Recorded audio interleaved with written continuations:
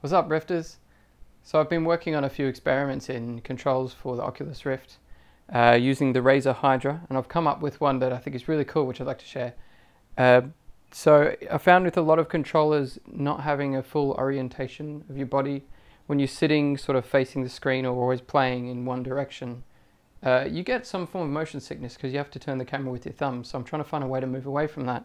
What I've come up with requires attaching one Hydra wand to your chest. So you'll need something like a bum bag, and then you can take a Hydra wand like this left one in my demo, and you place that in your bum bag. It needs to be on your chest. The higher the better, because this is going to track which direction your body is facing, but also you know, your movement, so you can move around, you can duck down, you can look at things in the virtual scene. So to work this demo, you just have to put the Hydra wand on your chest. You get your Oculus Rift helmet on, face towards the Hydra orb, and then press any of the buttons to calibrate on the left wand. There we go. And now you can pick up your Hydra wand and you can look around the world. So you can look around the world and you can turn if you want to move in a direction. You just turn and face that direction that you want to go. And then you can move up to things in the world. You can move around.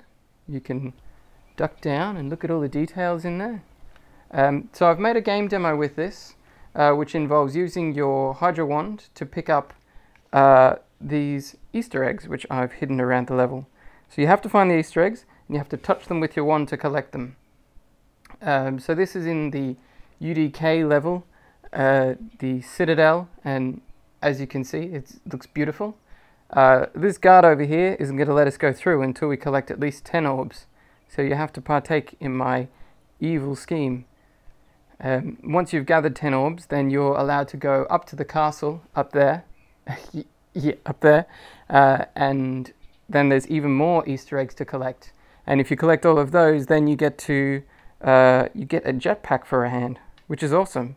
So check it out. I hope you like it. Send me any feedback. My email's in here. Another word of warning is there's a lot of settings in the innies to really make this work properly. You have to tell it how high up off the floor your Hydra base is, and kind of how far it is between the wand and your eyes.